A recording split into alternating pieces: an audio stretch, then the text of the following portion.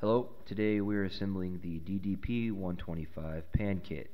For this project you will need a Phillips head screwdriver as well as a 7/64 hex head driver. First you'll take the 1/4 inch precision flanged ball bearing and press it into the ABS plate. The ABS plate has a textured side and a smooth side. The textured side is the side that we will be pressing the ball bearing into. This is a pretty tight fit, so you might need a hammer in order to tap that in all the way.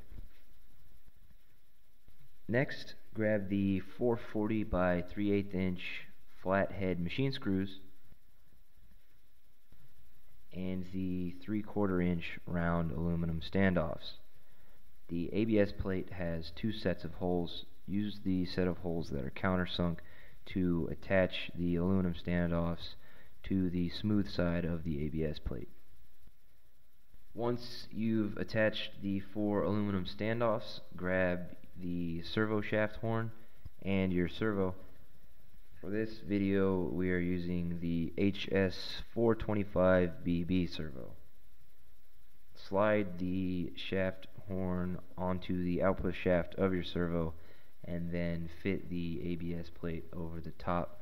Do take care not to knock the ball bearing out of place while you're doing this. Next, you need the 1/4 inch aluminum clamping hub and the 632 by 3/8 inch socket head screw. Put those together using your hex head driver. Make sure to leave it loose enough that it can be slid over the shaft horn. Once you have those together, do attach that to the shaft horn and tighten it up.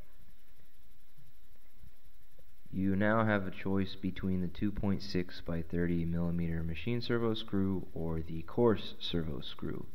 The machine screw is for metal geared servos, whereas the coarse screw is for servos with nylon or carbonite gears.